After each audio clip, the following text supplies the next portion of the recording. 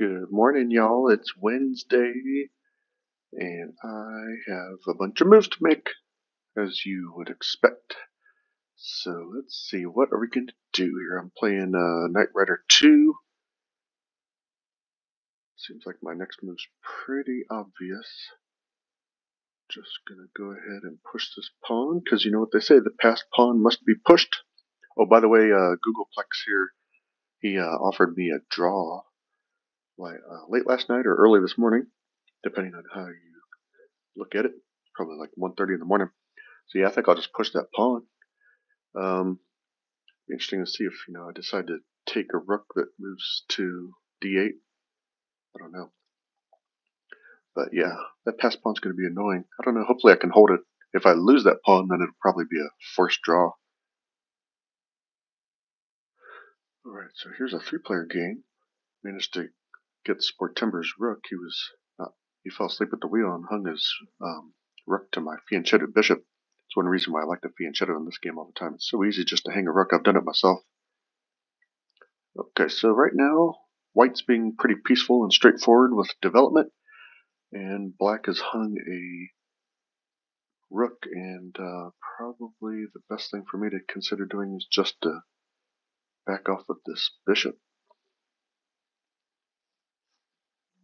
So, I don't know, should I just back off with the bishop? I don't really have anything better to do. Oh, I could actually win this pawn here. That actually could be the better move. Yeah, I think that might be better. I have to be careful, because white could take advantage of the fact that black and I are kind of skirmishing over here. So, but yeah, when in doubt, take a pawn. Why not? I don't see any reason not to. Got the queen on it, right? All right, I don't want to trade queens, that's for sure. So let's do that, because I'm not castling kingside. All right, we got double chess, my favorite four-player variant. All right. So we traded over here. I'll give up a knight for a bishop any day of the week in this game. But I shouldn't say that, because knights can be pretty good. There are some really big boards where knights are very inferior to bishops, but that's not always the case in this one, but usually. More so than an 8x8 chess, I think. But it's all about, move order, doubling up, teaming up against people. Okay, so I don't really know what these bishops are doing on the same diagonal. I mean, what, they might get this pawn, but probably not. So who cares? Okay, I'm trying to figure out what they're doing. Are they even doing anything here? Here's my partner. Oh, my partner's not very good. He's kind of a noob, but you know what? The moves he's making in this game aren't bad. So maybe he's learning. Okay, so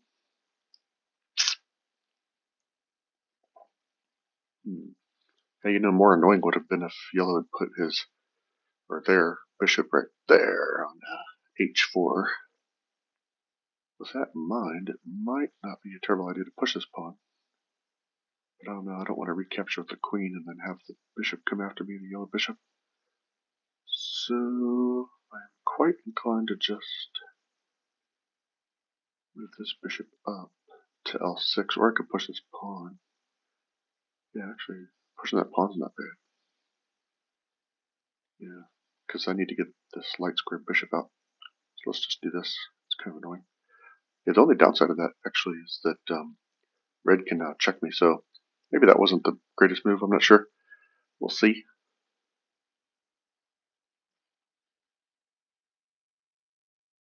Okay, so white fianchetted here. This is a 3-half chess.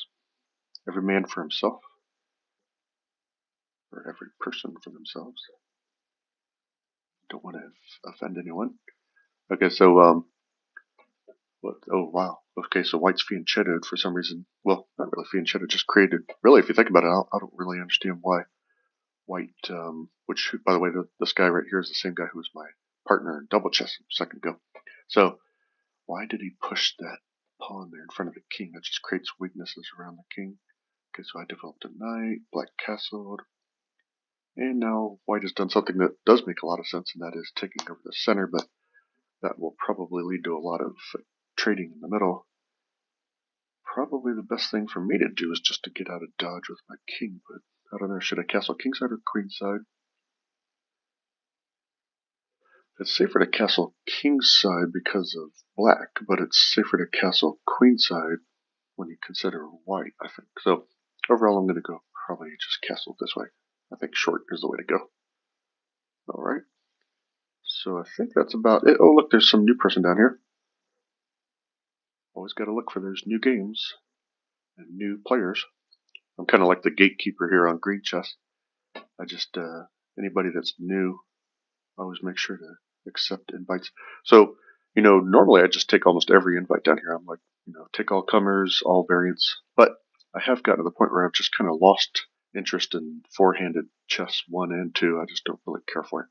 In case you're wondering what that board looks like, if you haven't seen it in my previous videos, this is what it looks like. And this was one of the very first variants I ever played and bought the actual equipment for from the US Chess Federation. But yeah, I don't know. It's just not really my thing anymore. I like double chess so much better. I think double chess spoiled it. Let's see if I have any.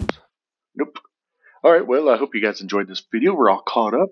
So make sure to like and subscribe, share this video, and we will see you next time.